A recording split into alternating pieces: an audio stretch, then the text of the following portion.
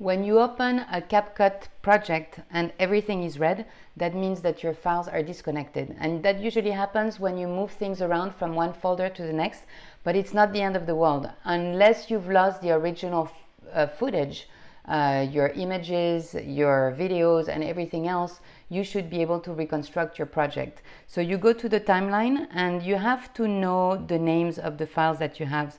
So for example, here it says 0802. So you can go to press the name of that file and you can see that there is the name of that file right here. So you can connect it here. So you go to get info and then you see that it's here. So now when you go to link to media, okay, here we have it.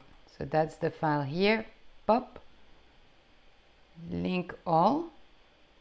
So you see it recreated the linking system and it found all the other files, and as you can see, that file was not in the proper folder, but once it recognized one connection, it was able to rebuild the entire video. So this is how you can save your disconnected CapCut project and put it back to life.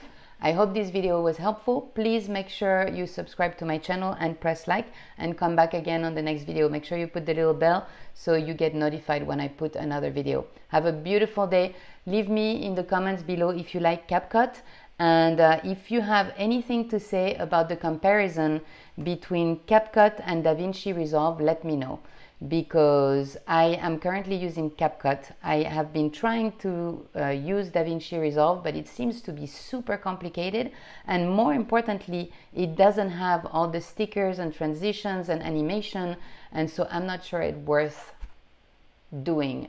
However, I understand that the coloring is amazing, so I'm not sure what to do. Help me out.